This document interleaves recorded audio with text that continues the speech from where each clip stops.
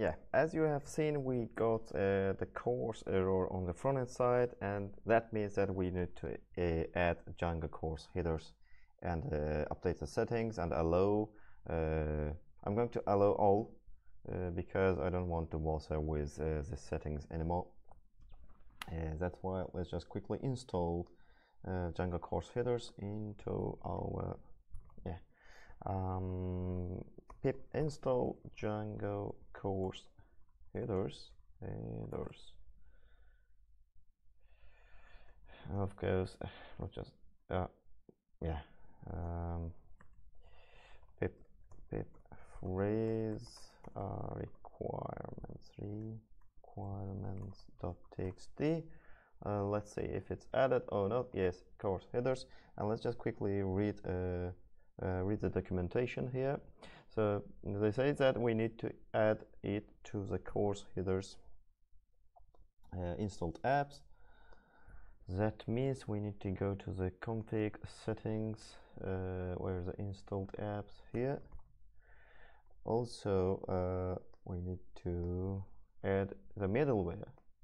So this, common middleware, CORS middleware, or the common middleware, CORS middleware is going to be here, and then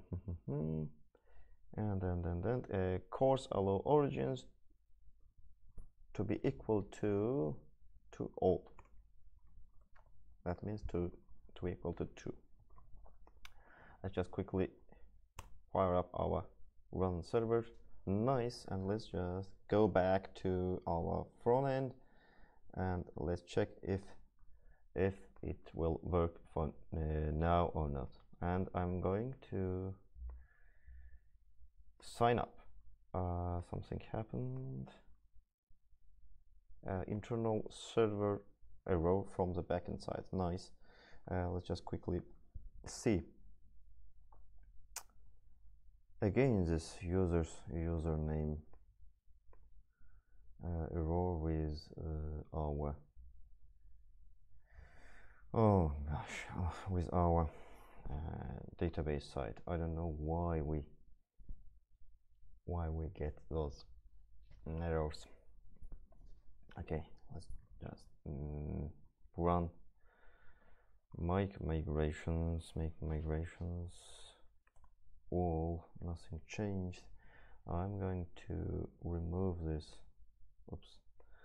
Remove this light and this migrations folder. I'm going to explicitly create the users migrations and then migrate. Nice, and then once again I'm going to check network error. Now we have what happened. Response headers.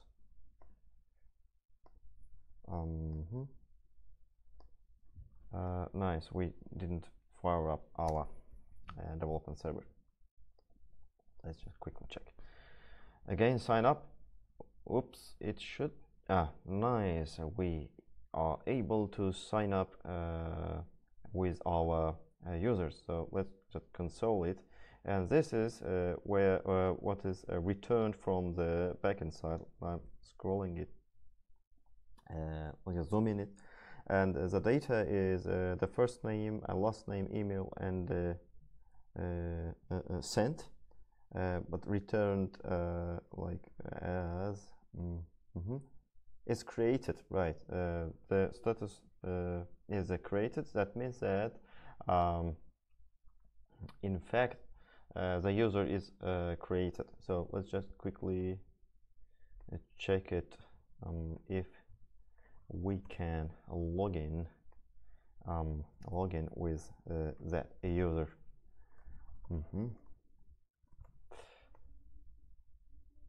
Something wrong.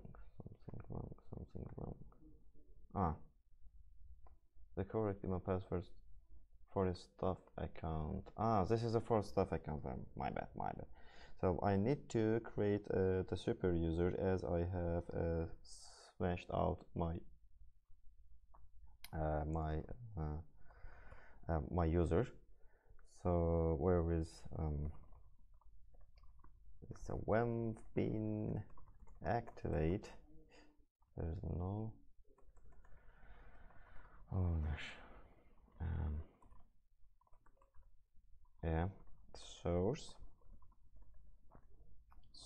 wemp bin activate, and go through the backend. It should be managed by this manage by create super user. This is my email, and this is yeah, what was the password? I'm going to set the password. So again, this unique constraint error for username, like preventing me doing this stuff. Let me just fix it at all and come back here. But still, I'm pretty sure that we were able to register from the front end side. Yeah, see you in the next video where all stuff will be fixed, and we are going to implement the login view and do the login integration with the front end side. Bye.